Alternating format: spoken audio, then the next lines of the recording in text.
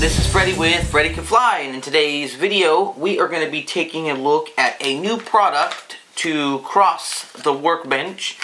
It's made by XGlow. It's called the XGlow Pro Ignitor. So for you nitro enthusiasts, this is basically a glow ignition system. If you guys are used to things like the Align 2-in-1 switch glow, right? Where you can use your radio, your transmitter to toggle on the glow ignition. You've got a push button sequence, alarms, all kinds of fun gizmos and whatnot. Well, the XGlow Pro is supposed to do all that and then some. This thing will basically make you coffee in the morning and rub your back. So I'm pretty excited about it. I'm new to it, you know, again, I'm learning how to use it, so I wanted to make the video series. So this is kind of, there's really no way for me to do an out-of-the-box. Mine showed up in this fashion. Now, you can order it as is, and then it's got some of the additional items, things like RPM sensors, your remote pickup cables, things like that. And we'll get into these as we do the different configurations. But essentially, there's 4 different ways in which you can set this up, install it, and program it to operate the, well, I guess basically to do what it is that you want it to do, right? So everybody's got something a little bit different out there that they're trying to achieve. And so what we're going to do is we're going to start a 4-part series, and we're going to tackle all those obstacles. So in today's video, we're going to be looking at what they call Option A, which is your basic setup for this. And then we'll follow on to Option B, C, and D, and so forth and so on. So, just real quick, I guess I can pop this open. We'll kind of do a little bit of a out of the bag, I guess we'll call it. It's not really a box, but let's pull it out. I mean, the packaging's nice. I mean, I really enjoy it. Looks really good. I'm actually probably going to keep these and use them for, yeah, I don't know, spare parts or something. But so here we go. We've got right here the XGlow Pro Ignitor. Just the basic system, right? You've got your ground, which this will go to your motor, and then you've got your alligator clip, and this will go on the glow plug. Then you've got the system. Now, of course, this is kind of like the bare bones kit, if you will. If you get just this, that's what you get. You're going to have to find a way to provide power and do all the other things. But for configuration A, which we're going to take a look at the manual here in just a quick moment, that's really all you need, to be fair. So, in my defense, in order to make this video work for you guys, I'm gonna assume that you are nitro flyers. This is a helicopter related video, so I've got my nitro engine right here. Actually, right there. And I'm gonna be using this at this point in time as a ground, because we are gonna have to connect a ground to it. So I've got that out now. If it's already installed into your model, and you just happen to be installing the XGlow Pro, you know, taking mine, your setup's going to look a little bit different than mine. But for setup A, I'm just going to go ahead and use a 2-cell pack to power the device. Again, if you're using a full built machine, you could go ahead and use an open port, an open power port on your fly barless system or your receiver, and patch it into here to provide the power needed. But just for demonstration purposes, I'm just going to use a pack. I've got a brand new unopened glow plug. That way we can demonstrate the way the glow ignition system works. And for configuration A, that's about it. So real quick, guys, take a jump over to the manual with me real fast. And you can see here, okay, so we've got the XGlow Pro emblem and setup. I love it. It looks really good. This is basically what you and I just looked at. So let's kind of scroll down. Again, guys, if you want to read through the manual, please feel free to do so. But here's kind of what I want to pay attention to, right? We've got A, B, C, and D. We're focusing today on A, simplest installation. They also have it to where it can be switched on by radio switch. That one I'm very excited about. That'll be the next video. They have anti-hot start, which is pretty exciting. Now that's a good feature to have, because if you're a nitro guy and you've ever accidentally started the motor with too much throttle, it is very dangerous. And you could potentially lose your entire lower half. So I love the anti-hot start, very cool. And then they have this one here with anti-chicken dance, I guess they call it. And that has something to do with something RPM related. I'm not familiar with the term. However, once we get to option D, I should have all the relevant information for you guys. So And then just kind of moving forward, it does detect when the glow plug is fouled up or when it's no good, and all kinds of different features, guys. So as we go through this series, you guys are going to learn a lot about the XGlow Pro, why you should get one, and why it's so damn cool to have. So with that being said, let me see if there's anything else we need to really worry about. We're going to be focusing right here, okay? So simple installation. This is option A. This is right out of the box. If you guys want to just order the basic kit, install it into your machine, and get to igniting your glow plugs, this is the option we're going to want to use. And I'm going to demonstrate it for you here, but let's look at the manual.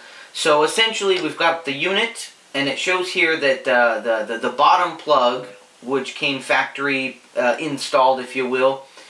You've got your alligator clip and you got your ground. Now you can connect the ground in several different ways. You can use the back plate of the motor, which is what I'm going to do just for the demonstration purposes.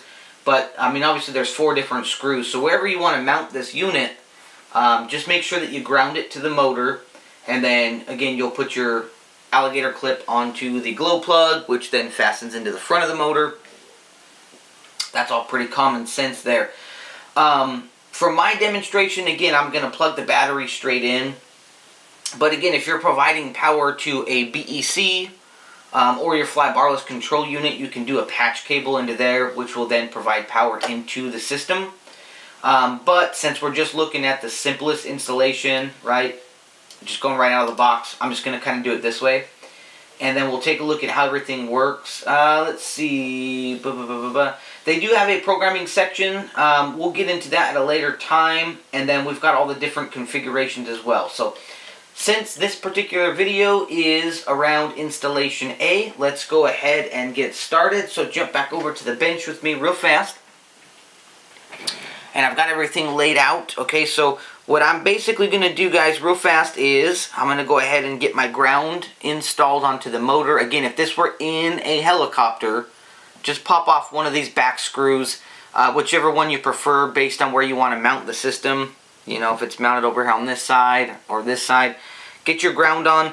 Now, I'm going to leave the glow plug out of the motor just so I can demonstrate that the glow plug is actually igniting.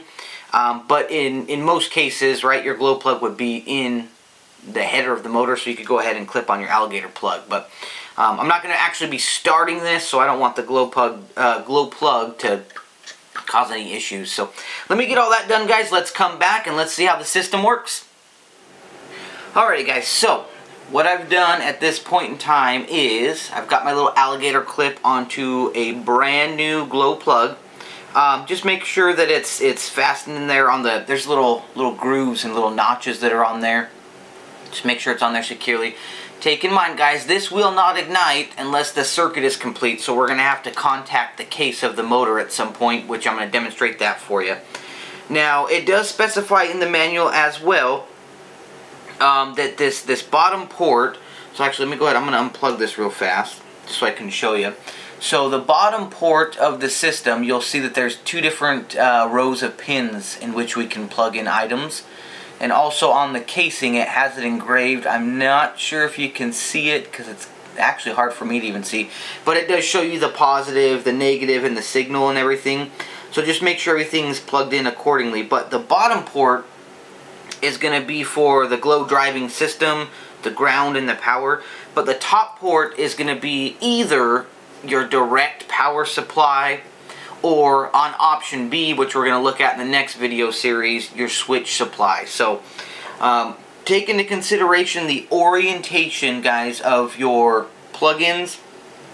The ground wire is going to be on the left, so it's going to go black, red, auxiliary, or white, or whatever thing that it is that you're using, okay? And then I went ahead and I put the ground on the bottom of the motor. I just kind of fastened it here. Also with the ground, since it's what is it? It's a crimped wire. Pay close attention to how the crimp is, because if you put it on backwards, you'll actually smash the crimp. So let me see if I can get that in there. Okay, so make sure that's all installed. Again, guys, mine's outside of a machine. If yours is inside, your wiring schematics might be just a little bit different, but the basic principle still exists, okay? So what I'm going to go ahead and do, so let's assume that this was all plugged in, right? This was installed into a machine. And again, guys, this is setup A, the basic right out of the box. And I powered up my helicopter, got everything ready to go. Boom. So when you provide power to your machine, again, let's assume that this is done through the fly-barless system or receiver. Let's kind of ignore the bulky pack at this point in time. But to be fair, you guys could install a separate pack on your machine specifically for glow driving if you really wanted to. That seems a little bit excessive to me, but hey, you know, do whatever you want to do. So the system itself will indicate, let's see if we can get a zoom in here. The system will indicate a blue flashing LED basically at all times. That just means the system's on, it's armed, okay? Now, a couple of the safety features that this system has, let's go ahead and let's say it doesn't detect a full circuit, or even potentially our glow plug isn't I don't know, connected well enough, or there's an issue at any point in time, right? So let's say I try to drive the glow. I'm going to hold this right here, and I'm going to push the start button, okay? Notice what the system does, okay? Basically going, error, error, right? It's not working. Look at the LEDs here. It won't ignite the system because at this point in time, again, I'm ground to the motor, but I'm not completing the circuit because this isn't contacting the motor at all, right? So do that one more time. If you hear that sound at any point in time while you're trying to start your motor, you know there's an issue, whether it's between the glow plug, or the ground, okay? Now, to demonstrate how the glow system's going to work, take in mind this can be programmed as well. It's got a programmable menu where you'll hold down the set button and provide power.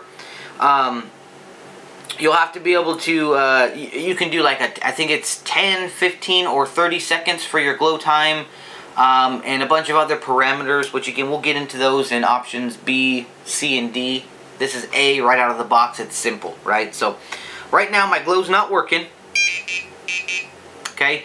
But if I go ahead and complete the circuit and connect this to the frame, again, in most cases this would be inside the motor, but we won't be able to see the glow ignite, okay? So I'm just going to set this here, and I think it's defaulted for 10 seconds. So let's go ahead and let's push the button here.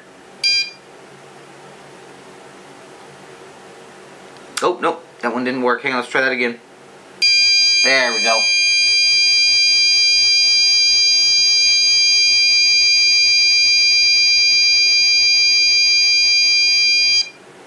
Okay, so I think that was about 10 seconds maybe.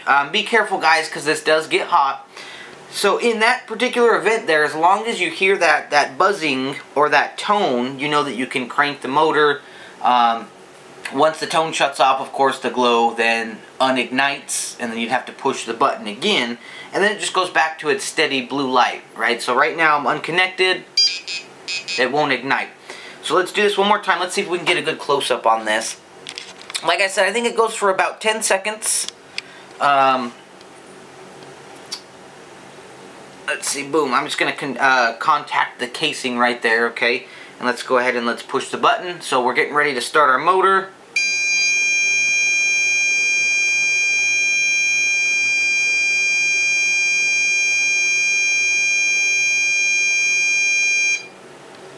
And it turns off. So I want to say that's about 10 seconds. And then you just, you assume your normal operation of things. So that's going to be the quick and simple out-of-the-box, guys, for the XGlow Pro Igniter.